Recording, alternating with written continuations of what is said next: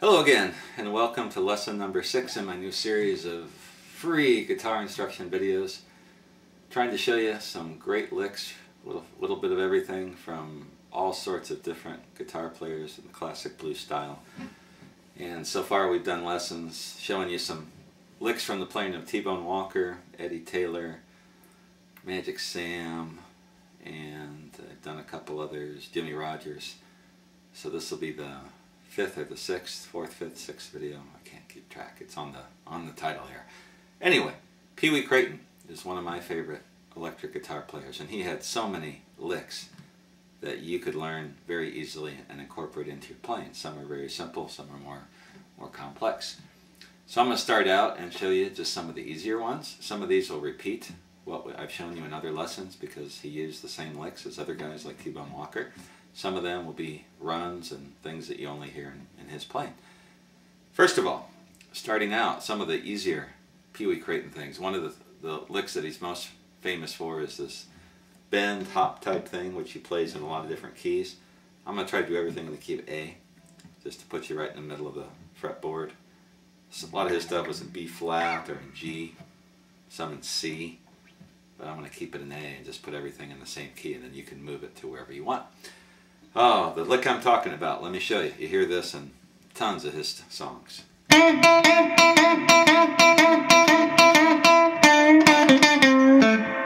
Something like that.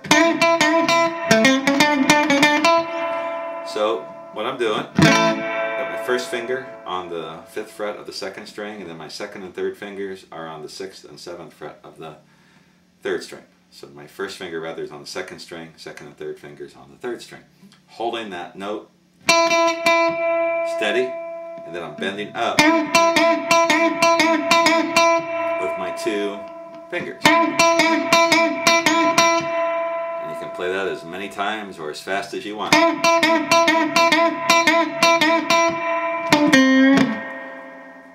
So that's an easy lick. You could throw into any solo, you can use it as a fill. Very similar to that is another lick that Pee Wee uses a lot at the end of his solos. You hear this at the end. And he's going to put his first finger on the 1st string, 5th fret, and then he's going to use his pinky and his ring finger and slide down all the way down to the 10th fret.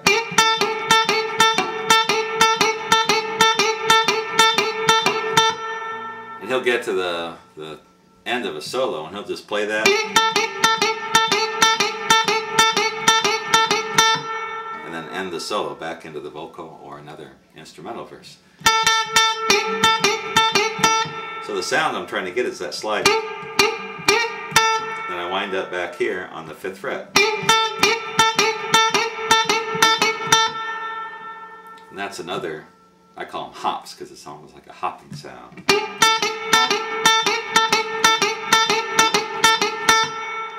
Some guys play it bending. That's not quite the same sound. That's what you're getting there. Now another type of lick that's pretty simple that you hear on some of Pee Wee's playing is one of these. And this is one that we heard with the playing of T-Bone Walker. This is like a diminished chord shape, so we're in the key of A. It's actually like a C diminished. And what I'm doing is I've got my first 2 fingers on the 7th fret at the 4th and the 2nd strings. And then my ring finger is on the 8th fret of the 3rd string, and my pinky's on the 8th fret of the 1st string. And when I pick that, I'm bending up. And then I'm resolving that with a chord shape, A chord. And that chord shape is just like the bar chord, but without the bar. I've got my first finger on the 5th fret, 1st and 2nd strings, my 2nd finger on the 6th fret of the 3rd string, and my ring finger on the A note, which is at the 7th fret of the 4th string. So I'm doing this.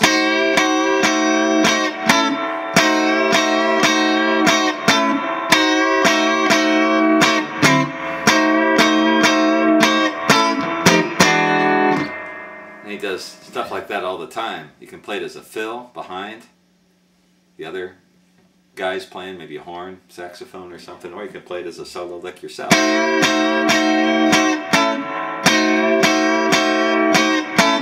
I'm going to the 4 chord. Just using my first finger, barring the top 3 strings at the 5th fret. And to wrap it up, just using my 9th chord from the F 9th to an E 9th, and then back in to whatever I'm playing. So those are 3 real simple Pee Wee Crayton type things that you can do almost right away. Work into any solo, you can use them as fills, all kinds of stuff. Now I'm going to show you a couple ideas from his playing that are a little more unique to some of his songs. The first one comes from a tune called Bounce Pee Wee, which is an instrumental, one of my favorites. I started teaching the whole tune on my site, but I stopped when I got this idea of just teaching the licks, which is more practical for most people. It goes into a stop time, and let me play it for you in the key of A.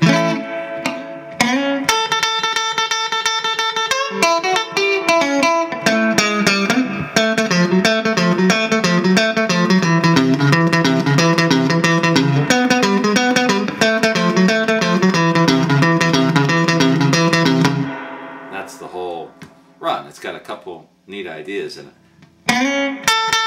So the first part of it, I'm going to slide from about the 4th fret of the 3rd string to the 6th fret. And then that lick during the stop time, you could play this with the band going too. I'm on the 5th fret of the 1st string. And then I'm going to push up, choked off the 7th or 8th fret of the 1st string.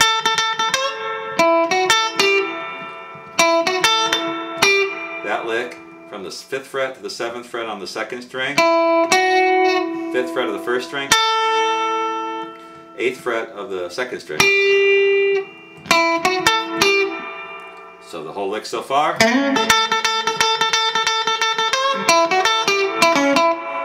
This next part, I'm on the 5th fret of the 2nd string, and I'm coming down with my 2nd finger on the 6th fret of the 3rd string, then back. So like this. Back to the 5th fret of the 2nd string. So the whole thing.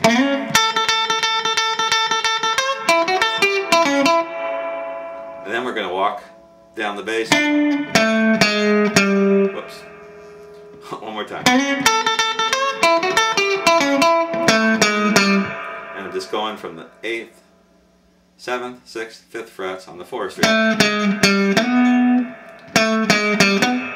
And then I'm sliding all the way down here to the 9th fret of that string. So the whole thing.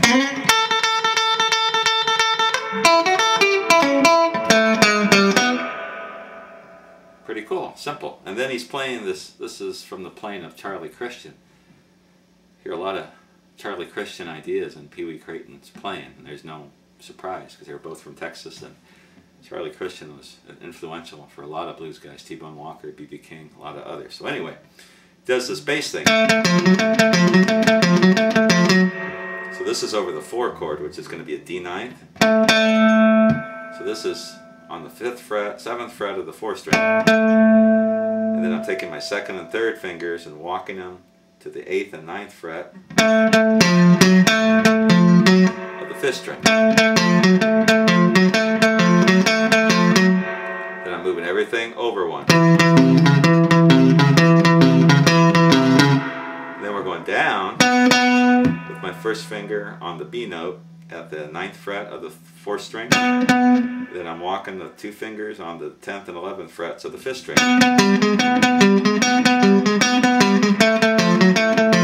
Walk it back up, where he does it like this. And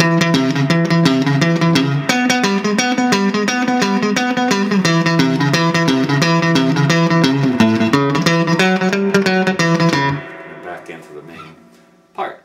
So that's just kind of a cool thing you could play.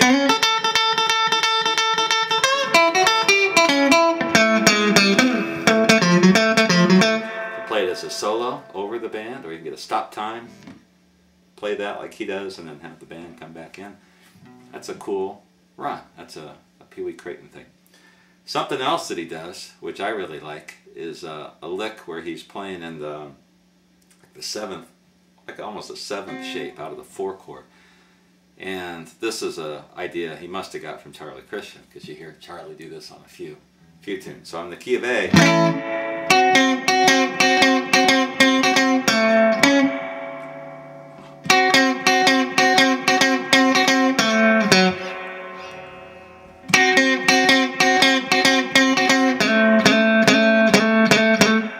You can do that as a solo, like in between some of your wilder verses. And all it is, here's my 1 chord. This would be my 4/7, be my D7th chord. And we learned this one with the magic sound playing. I've got my 1st finger on the 5th fret of the 3rd string, got my ring finger on the 7th fret of the 2nd string, I've got my 2nd finger on the 7th fret of the 4th string. Now all we do with this is take off the ring finger, so we're left with 2 fingers. The ring finger on the 7th fret of the 2nd string and my 1st finger on the 5th fret of the 3rd string. And then I'm just going back and forth between the 2nd and 3rd string, mixing up the attack with the right hand. Then I'm getting that 7th fret of the 4th string, and then I'm going with a trill on the 6th fret of the 3rd string with my 1st finger anchoring on the 5th fret. So the whole thing, or I can trill it, something like that. And then when I play over the 4, going up to the 4th fret of the 4th string. You could make that a little fancier, do something like this.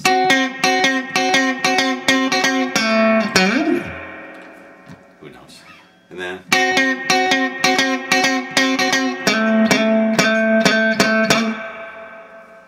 just sliding into the A note, which is on the 7th fret of the 4th string.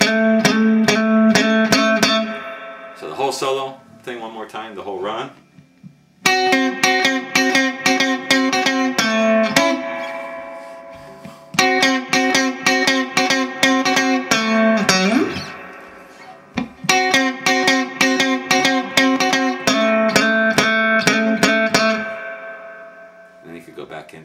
Into your solo. Playing is the way he uses chords, and there's one comping pattern that I like. It's very simple, and you could probably use this with a lot of different types of tunes. Real easy. It's just something like this. Let me play it all the way through in the key of A.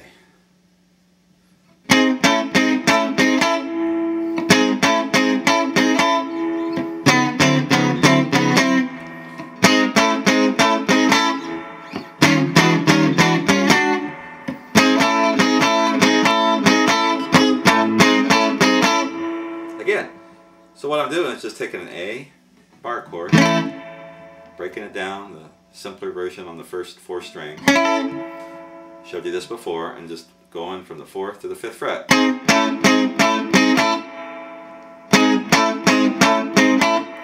Then to the 4 chord, it's a D9th. If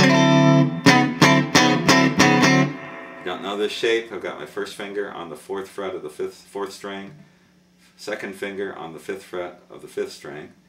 Then I'm tucking my ring finger over the top 3 strings at the 5th fret. So I'm just going from the 4th to the 5th with that.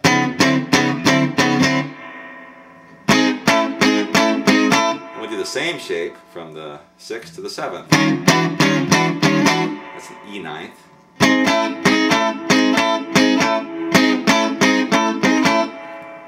Really simple idea, but I really like that for some reason. Had a couple chances to play with some guys who've played Pee Wee Crayton tunes, and I get to sit in the background.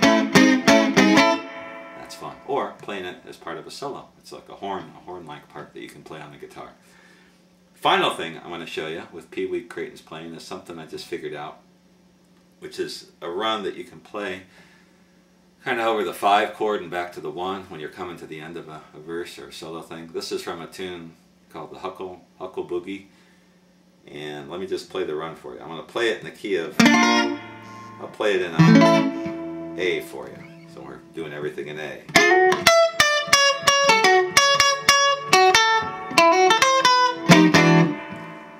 Something like that.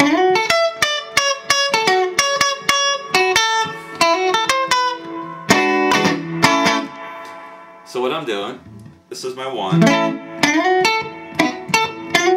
I'm going to my 4 chord, which is my D, and I'm sliding a double stop from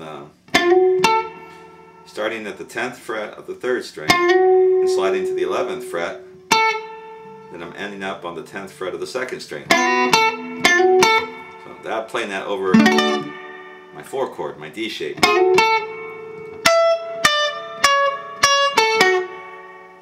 I'm going on the 12th fret of the 1st string to the 10th fret, to the 9th fret twice,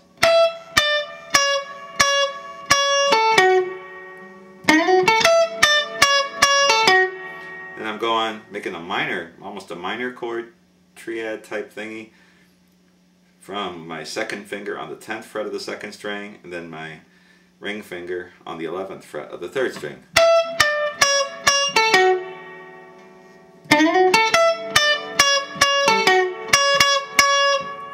Three, back to my 9th fret of the 1st string. Then I'm wrapping it up here at the 7th fret of the 2nd string to the 5th fret 1st string. So the whole thing.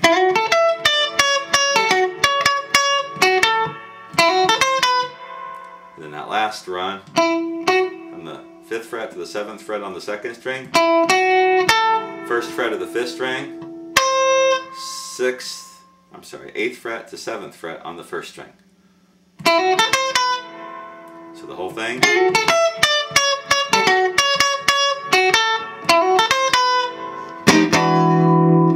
Throw on your E chord 7th or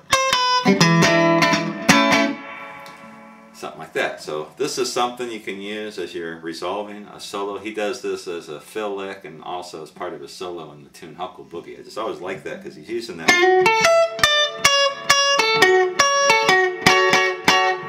which is a 6 chord type triad. It's like the honky tonk type lick. You could play it like that too if you want to rake.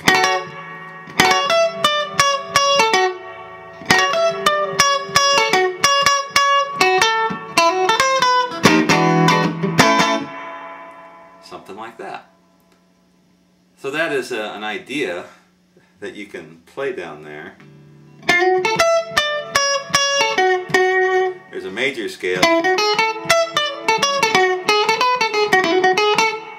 in there, the D shape major scale, and that's basically where that idea comes from, but you're still playing in the key of A and it works. And on quite a few of Pee Wee's tunes he ventures up the neck and plays some of those neat little runs on the high strings. So that's just one of them. Now there's lots of other Pee Wee Crayton things that I could show you. I really enjoy his playing, but those are a few that you can use a lot of different ways, and maybe just to help you understand what he's doing on some of the other songs. If you have any questions, contact me. Hope you enjoy these lessons. If they're helping you, let me know and I'll keep them coming. If they're not, I'll stop and do something else or do nothing. Before I go, I'm going to shamelessly promote my group's new CD.